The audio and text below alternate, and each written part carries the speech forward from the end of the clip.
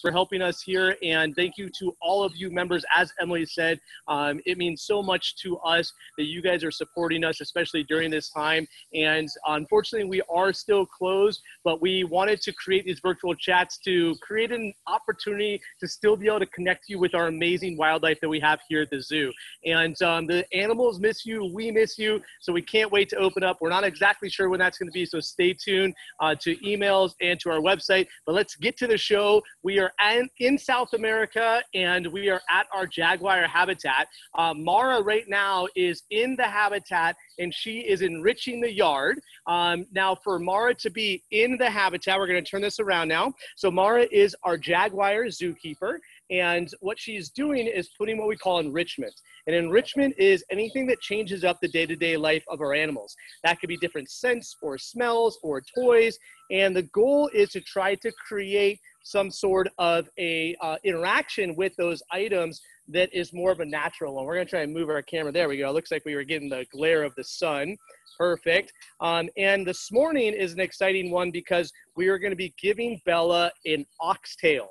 So an oxtail is a big piece of meat that you're gonna see Mara hanging up there.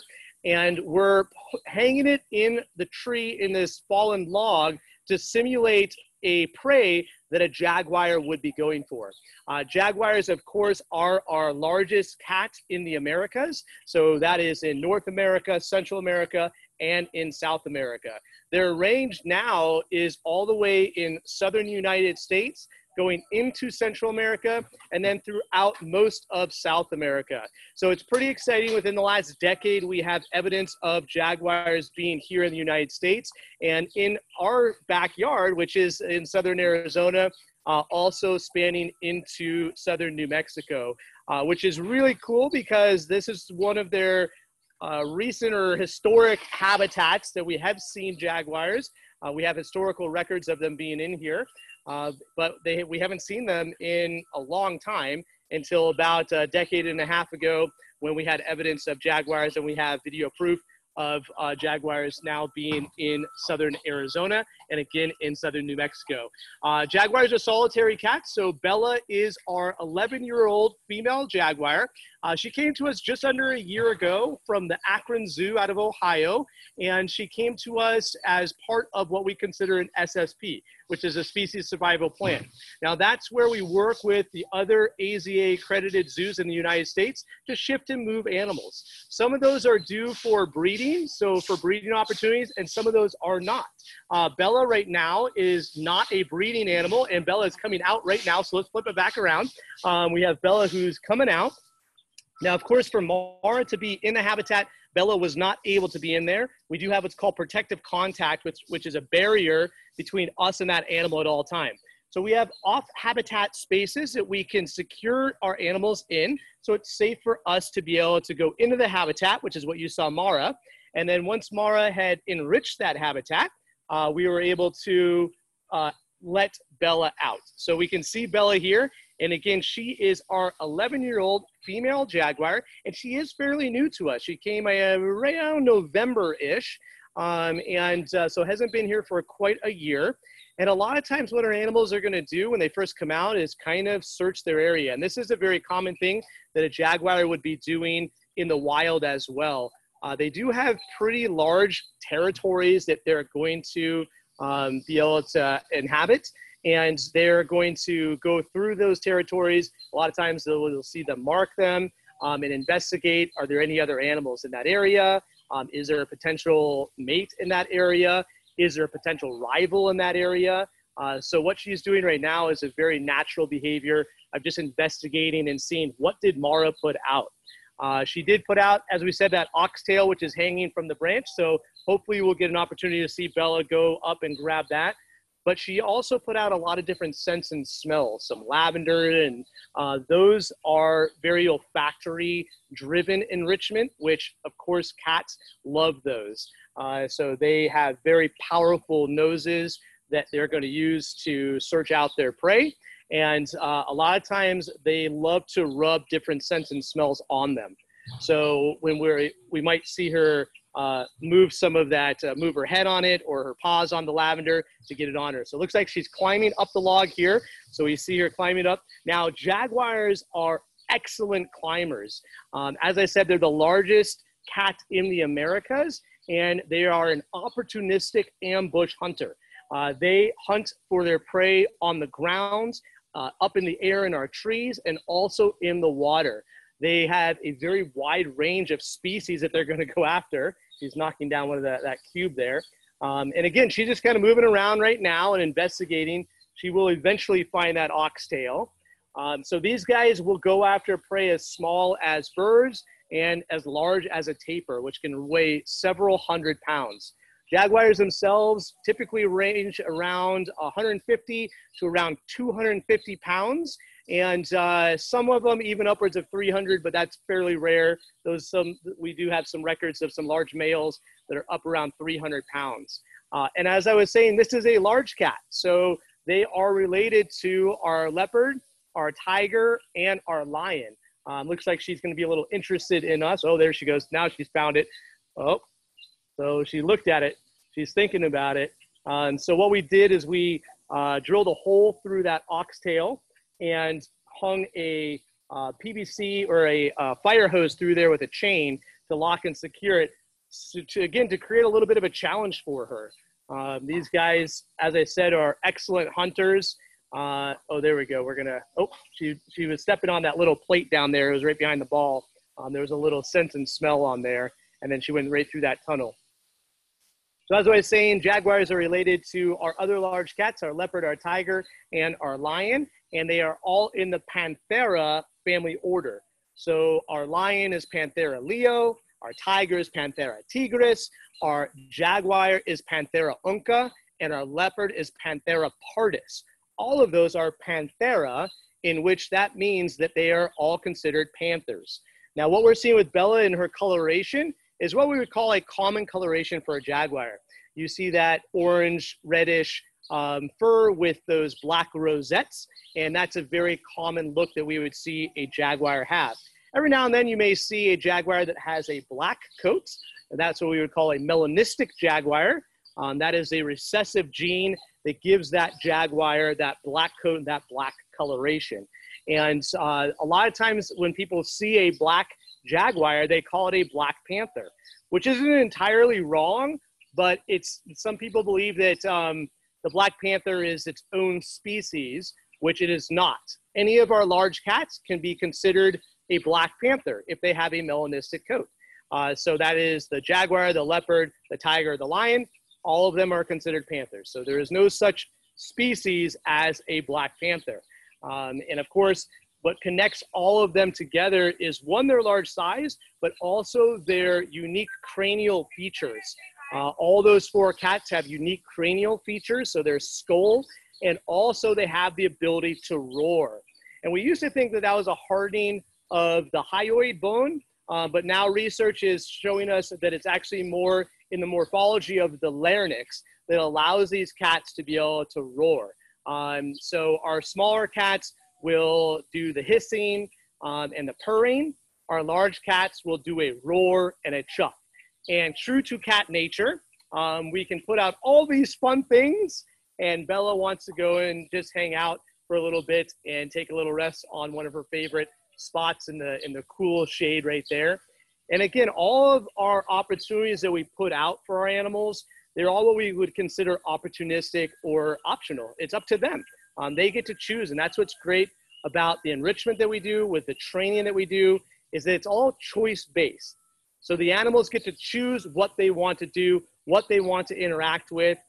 We will do training with our animals, especially Bella. Bella loves working with her keepers. And of course, we don't go in. Again, we have protective contact, which is a barrier between us and the animal. But she does come right up to our mesh here and interacts. But again, that's all choice-based because we only use positive reinforcement training. So it's up to her if she wants to participate. It's up to her if she wants to participate in the enrichment. And those of you guys that may have cats out there, you know that you can create an amazing array of opportunities for your cat, and they may just go to sleep in the box that all your toys came in. That's very similar to our cats here. Bella is still a cat, even though she's a large cat, she's still a cat. And will do all those great cat things. And just like she's doing right now, is she wants to lay down and hang out, which is totally fine. Bella is full grown, so she won't get much bigger than this. And as I said, right now, she does not have a breeding recommendation. We do work with that species survival plan to make sure that we're being responsible with all of our accredited facilities in which animals breed and how many opportunities they have to breed. So Jaguars are solitary. She is our only cat. This is how they would be in the wild. The only social cat in the world is the lion, which we have a multiple lions in that habitat. But for this one, as a companion animal, they just really do not need that sort of a resource. So that's why Bella is on her own in here, and this is what they do. This is what they love. And when we renovated this habitat in anticipation of bringing Bella in, we looked at a lot of enhancements. One of them is our mesh to be able to do training. Also, we talked about those eye bolts that are kind of all around the habitat. They give us an opportunity to hang things like our oxtail today. And we expanded our pool. Right now, our pool is empty because we wanted to try to focus our attention on some of our other enrichment, but that's going to get filled up later today. Jaguars do swim. Whether or not they enjoy it or not is left up to the imagination. Most jaguars we see swimming in the wild are doing so either to catch prey like a caiman, which is a crocodilian species, and or they're swimming to get to the other side of the river or whatever that water source is. So, but they do go in, they do hunt for fish, they hunt for caiman, and Bella does enjoy going in every now and then. We'll hang some of her toys down there, and she definitely will go down in there and interact with those toys. Getting into the hunting of jaguars, which is really impressive, that really separates them from some of our other cats, is not only the way they hunt in that they have the ability to do it in water and land and up in the trees, but also the way they kill their prey. So a lion, a tiger, a leopard, they're typically going to suffocate or kill that animal, their prey, by a crushing blow to the throat or to the back of the neck. A jaguar will go right for the skull. And pound for pound, they have the strongest jaw pressure of any cat in the world and second strongest of any mammal just under the hyena. So a tremendous bite pressure that these animals have, and they utilize that to subdue their prey because a lot of times their prey is larger than them. So they don't want to mess around, and they're dealing with a crocodilian like a caiman. They're dealing with a large animal like a tapir. Those animals definitely are going to fight back. So being able to subdue and kill your prey efficiently and quickly allows those animals to be able to hunt those larger prey and be very efficient. The other thing that's great about jags is that they're not picky. They're not picky eaters. Some other prey or some other predators out there are very picky eaters, and or they only have a select narrow opportunity of prey to be able to hunt. Jaguars will really go for anything.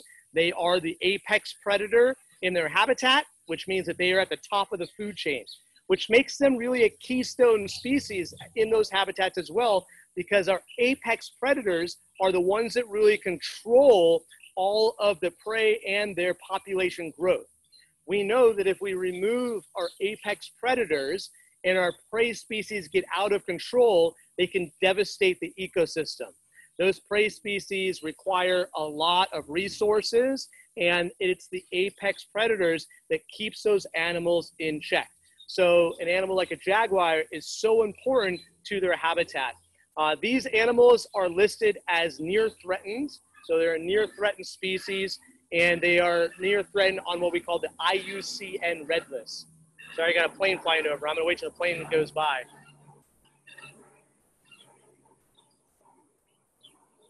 Sometimes it can be a little bit distracting with the plane going over. So they're listed as almost or near threatened on the IUCN, which is the International Union for Conservation of Nature. That is the organization that goes out and tracks numbers, births, deaths as best as we can to get an idea of a number that that species has. And if that number starts to decline to a point where they're in a lot of trouble, that's when we start listing them as threatened, near threatened, critically endangered, all those animals then get that insignia on them. And then by doing that, other conservation methods will go into place to help protect those species. One of the biggest problems with jaguars right now is their habitat, their fragmentation of the habitat. These guys, as I said, have very wide ranging habitats because they need a lot of space for those different prey. And what's happening is their habitats are being fragmented. And so if you have a great space, but your corridors, your migration corridors get cut off, then those animals can't move from one side to the other. So they get basically marooned in a specific area. Even though that area may be large, they can't move out of that area. And what that does is it shrinks down the gene pool of the population. It limits the amount of individuals that they're going to be able to interact with, which decreases the genetic variability of the species, which can be detrimental to the species and to the future of them. So things like roads, things like walls, things like farms, buildings, all those things are going in the middle of the jaguar habitat, spanning again from southern United States going all the way down into South America. And if we fragment those habitats too much, we may lose this species, which would be very sad to see as the largest cat in the Americas. So how do the zoos help? How do we help? And how do you guys help? Well, you guys are doing that right now. You guys are doing that by tuning in and hopefully learning something new about a jaguar. Also, that education and that knowledge and that connection will transcend into you hopefully doing an action. And that action could be as simple as telling somebody else that jaguars are really cool. It could also go into saving what we call fossil fuels, because that's one of the main reasons that these habitats are being fragmented. And so if we use less fossil fuels, then the need to consume more in these habitats goes down, and therefore the habitats can restore and we can see a thriving species in our jaguars. So we can do simple things like ride share. Now, right now may not be the best time to ride share because we are in a pandemic and we do want to practice social distancing, but carpooling with your quarantine circle is still a good opportunity. And when we get out of this pandemic that we're in, you know, think of trying to do ride sharing or carpooling or even biking. Biking's a great way to be able to commute, which decreases our need for fossil fuels in our cars. So those things, and also saving energy whenever you can at your house, turning lights off, switching to low energy bulbs. If you have the opportunity to do solar panels, all those things help to decrease the need for those fossil fuels and which help out all of our animals. So there's something that all of us can do. One of the biggest things that you guys are doing is you guys are supporting your local zoo. You guys are supporting us by being members. By supporting us, you guys are allowing us to do conservation globally. Reid Park Zoo is a mecca for conservation, and we do projects all over the world. Now, not specifically with jaguars, but we do have an anteater project that we are doing where we are working to track anteaters in the Pantanal down in Brazil, and with Dr. Arnaud Debier. And what he's doing is setting up protected land. Now, if we set up protected land for an anteater, guess who else lives with an anteater? A jaguar. So we can protect the land for the anteater and the jaguar and the tapir and the caiman and all the amazing birds and insects and everything else that lives with them. So we can use those species as catalysts to really be able to make a difference. So while Bella is sitting right here, clearly not interested in our oxtail, Emily, do we have some questions that we can answer? I did see somebody ask, what's the lifespan of a jaguar? And we don't have a median life expectancy. Right now, Bella is 11. She is considered an adult, and jaguars could live somewhere between about 18 and 20 years, but we don't have enough of those species documented that have lived birth to death to be able to get a good median life expectancy. So some are probably around 16 to 18 is a really good estimate, but that's just an estimate. And, we could have some that don't quite live as long and some that definitely live a little bit longer. So Emily, do we have any other questions we can answer during this time? Yes, we have a couple. So we know that Jaguars like to climb. Are they good jumpers? They are excellent jumpers as well, not only vertically up to be able to grab something or to grab onto a tree, but they will also leap from one stand post to another. So they have a leap of about 15 feet from one tree to the other, and they are extremely nimble. It is a thick-bodied, powerful, muscular cat. They will use that tail a little bit for balance. It's a shorter tail than some of our other cats because it's a short body, so they don't have as long a tail as, say, a cheetah does, because that cheetah needs that longer tail as they're running fast as a rudder. But yes, excellent jumpers, really a solid athletic cat. I mean, if I was going to pick probably what the most athletic cat in the world is, I would pick the Jaguar. They have the most versatility and, their function. So I would say the Jaguar is probably the most agile and athletic cat in the world. That's a bold statement, though, so I might get people that are chiming in saying, no way, it's got to be the leopard or the caracal. Or all right, Emily, what else? Let's see. So you did mention that they are apex predators, but do they have any known predators besides humans or just us? They do not. So the apex predator, again, they're top of the food chain. So the only predator that they have is the unnatural one, of course, of us. That is another reason why their species is in decline, is that we humans have illegally hunted or poached these animals for their parts. A lot of times it's their coats. They have a beautiful coat. Some people think that coat looks better on them wearing to a fancy ball or something. I think it looks better on the Jaguar, but that's a personal opinion, I think. And then also sometimes their parts will be used, their bones will be used for witch doctors and traditional medicine that, again, don't have any purpose other than, eliminating a cat. These guys will also have run-ins with farmers. And so the Amazonian farmers, if a Jaguar is hunting their livestock, they will go out and hunt the Jaguar. So that's another point of conservation, and how we can mitigate that is setting up, one, a different revenue stream for those farmers than maybe as big as their livestock crop is, or we can supplement those farmers with conservation money for animals that had been taken by a Jaguar.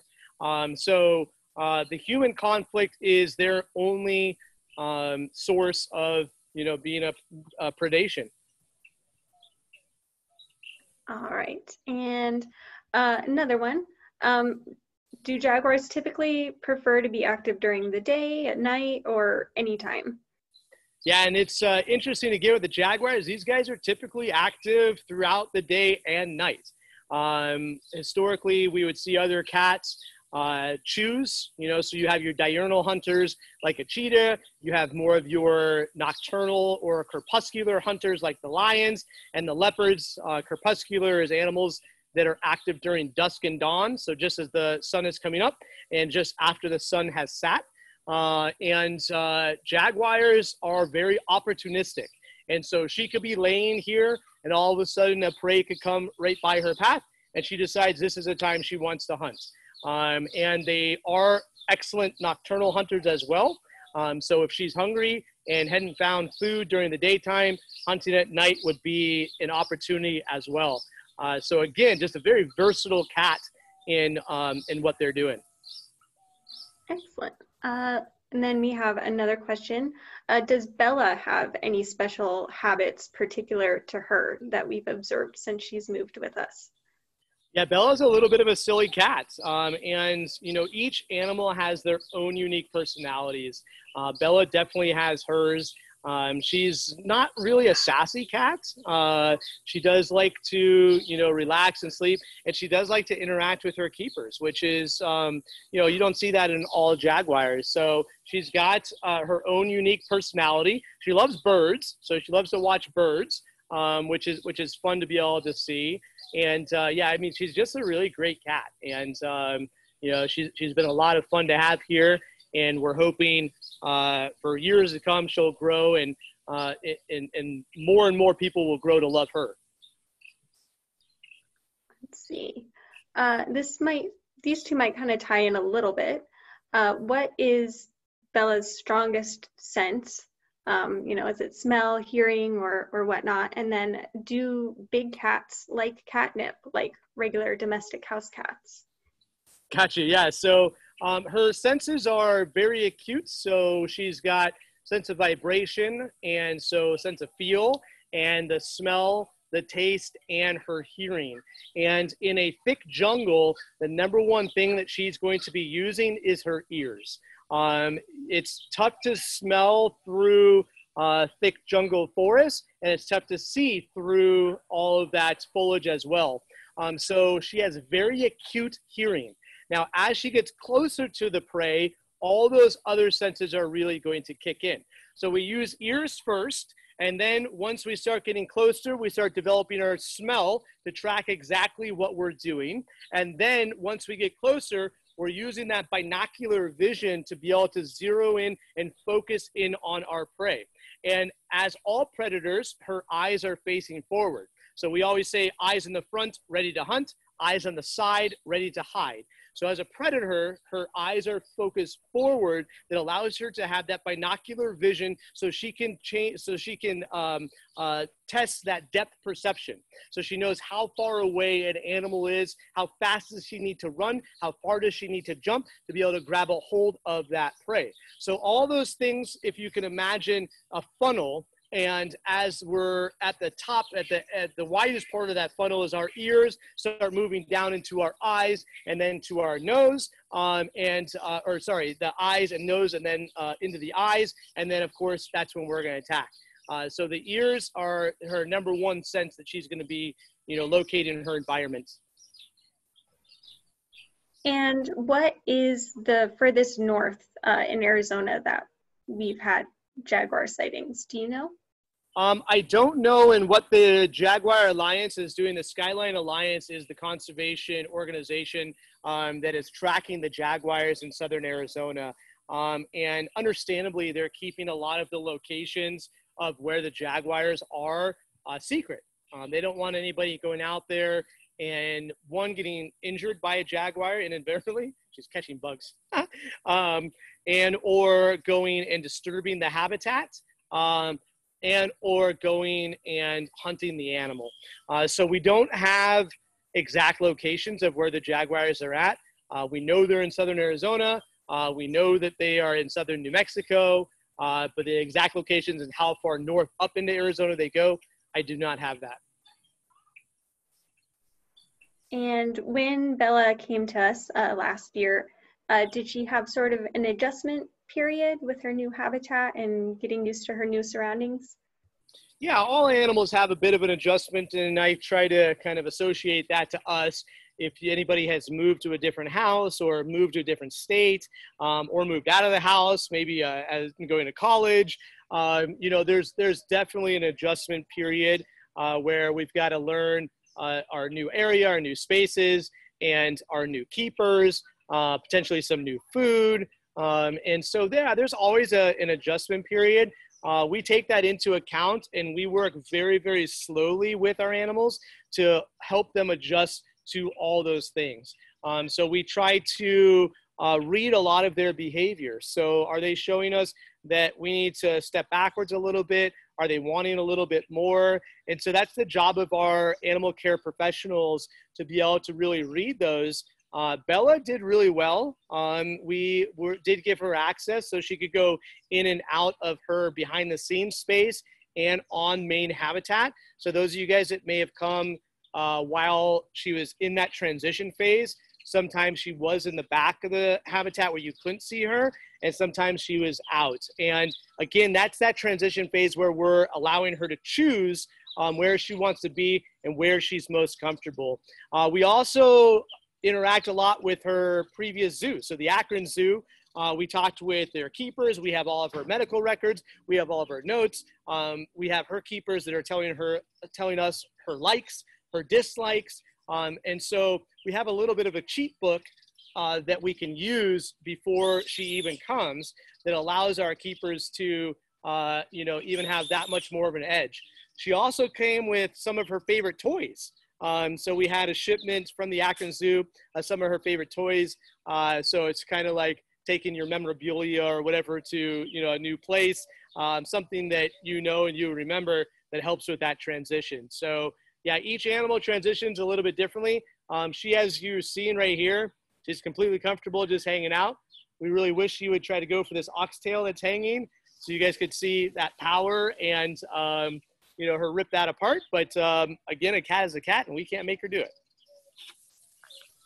She looks pretty comfortable over there. Let's see. Do we know what exact date is her birthday? We think it's around, yeah, we have it. I don't have that on hand though. So I know that somewhere around maybe February, March ish. So she turned 11 right after she got here. But I don't have the exact date. Okay. And with, the expansion that's going to be going on and other animals moving around, is there any thought being given to moving Bella to a different habitat or a different location within the zoo? Right now, there's not.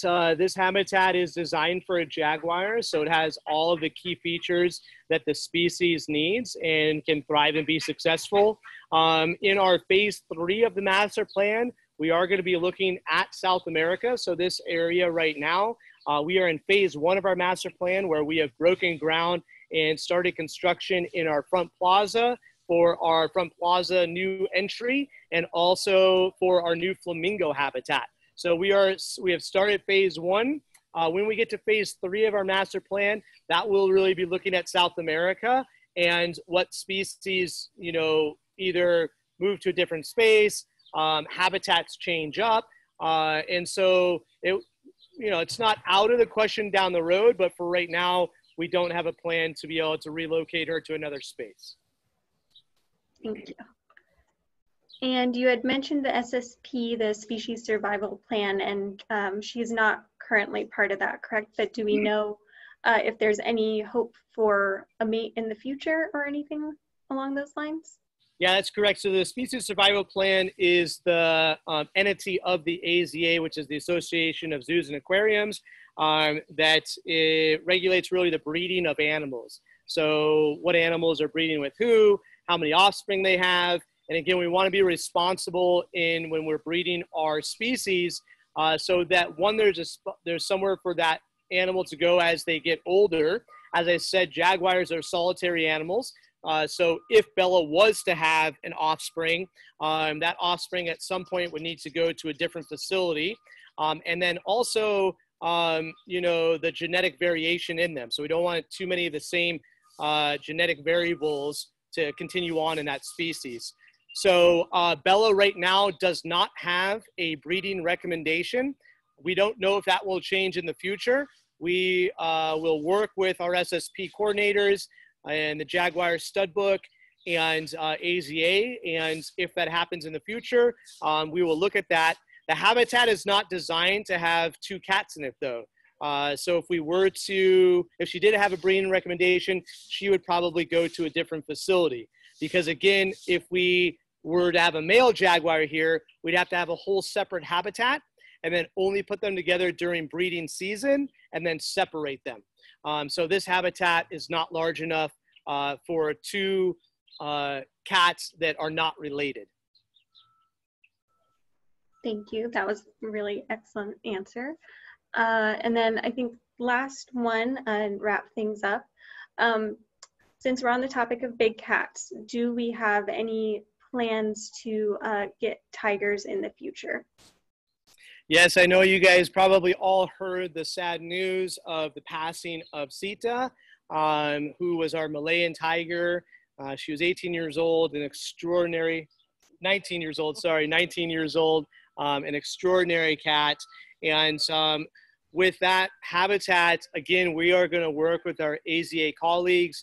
We will work with our internal colleagues, so our animal care professionals, and we will come up with a plan for a species in that habitat. Now, part of the master plan for phase 1 is an Asian expansion. That's what we'll be working on once the front entry is complete and the flamingo habitat is complete. We will be expanding the zoo 4 acres to the west. In that, we will be building a brand new tiger habitat. So tigers will be here at the zoo. That space is going to go from the current habitat that the tigers were in, which was 3,000 square feet, to over 17,000 square feet. And it will have the ability to have multiple tigers in it, so we can participate in the SSP for tigers in the breeding program. Whether or not we get tigers right now before that habitat is complete, again, we're going to go to the planning, and we want to make sure that we're very responsible about what we're doing. So we do not have an answer on what species is going to go into that habitat, but I can guarantee you when we have that and when we know, we will definitely get that information to all of you guys. Perfect. I think that answered almost all of the questions that we had today. So thank you, Jed. It's excellent. And you know, she didn't go after that ox bone, but she did sit there very prettily for us for the last half hour. Is there anything else you wanted to say before we wrap up? Yeah, I just wanted to thank everybody. And again, you guys are members. It means so much to us, the dedication that you have to the Reid Park Zoo. We have seen so many letters, so many emails, reaching out to us. How are the animals doing? How are we doing? How is the zoo doing? And I just want to let you know that you guys are keeping us going through this.